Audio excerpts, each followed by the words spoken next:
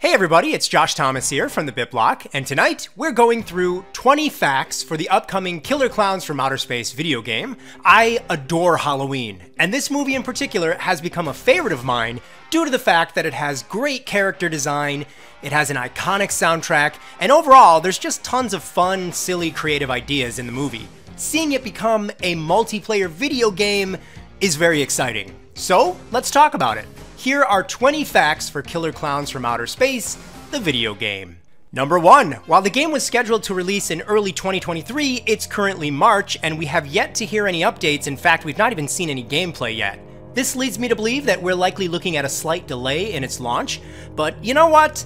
I am more than okay with this, because I would much rather the team take their time and give us a great, well-tested experience.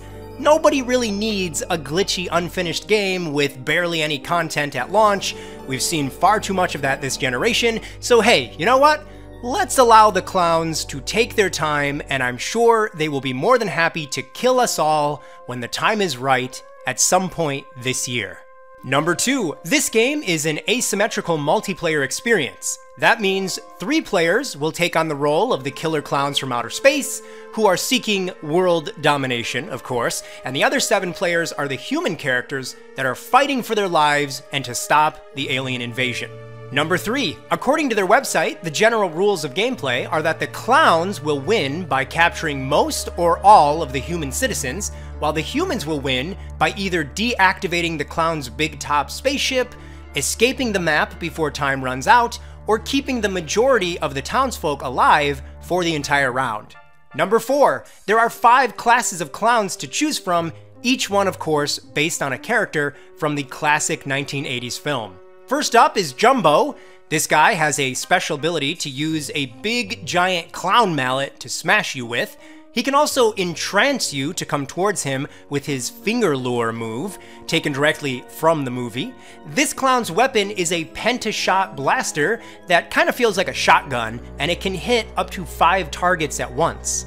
Number 5. Another playable clown is Shorty, who has fighter-like abilities. He can even knock a player out with one giant punch using his boxing gloves. This guy can even ride on his tricycle to run you down and has the option to pop out of a pizza box. His weapon of choice is the Cotton Candy C4 launcher, which can hit a human from a long distance. Number 6. Chubby the Clown is a big, fat tank. He's a beast. He can also actually use his girth to power smash through walls. There's even a cotton candy ground pound move that he uses to attack humans that are in close range. Chubby can also toss pies that incapacitate his foes when they make contact. Number 7, if you're a human trying to hide from the evil invaders, Spiky the Clown is going to be pretty terrifying.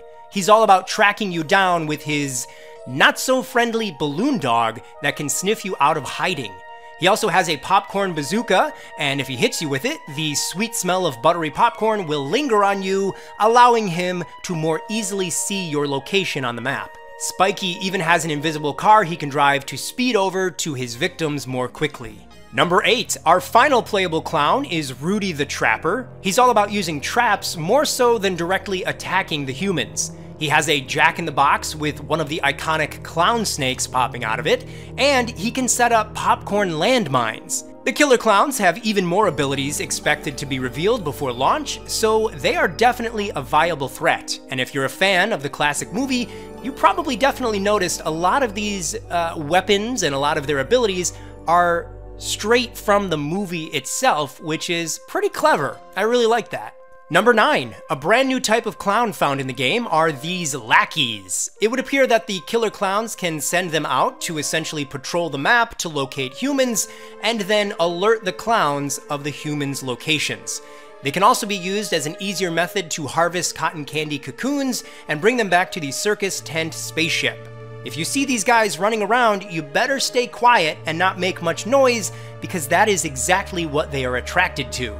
The lackeys are AI characters, and as the match progresses, more will keep popping up, so you gotta watch out for these guys. Number 10, the humans are not defenseless, of course, and they too have a nice variety of 5 classes to choose from. There's the bikers, which are a strong character, a bit louder, and also somewhat slower. The cops are great with guns, but they have a lower stamina and they can be a little more unlucky. The punks have a high stamina and are good with getting around obstacles, but they have to deal with a slower recovery. The rednecks have a larger inventory size, they can fix things, but they have kind of poor observational skills. And finally, the teens are nimble and very stealthy, but they have a lower health and a smaller inventory space. So deciding which human characters you want to go with is key to victory. Number 11, the game will launch with one playable map set in Crescent Cove from the movie. It has a good variety of things to see though, everything from a carnival, a beach, forest areas, a biker bar, and even an arcade. While it's only one map, it definitely feels like it's going to be a decent enough size. Number 12, one of the interesting aspects to the level design in this game is that the map will randomly generate differently every time you play, so it's never going to be exactly the same. That means while the theme might be the same, the layout will always be different.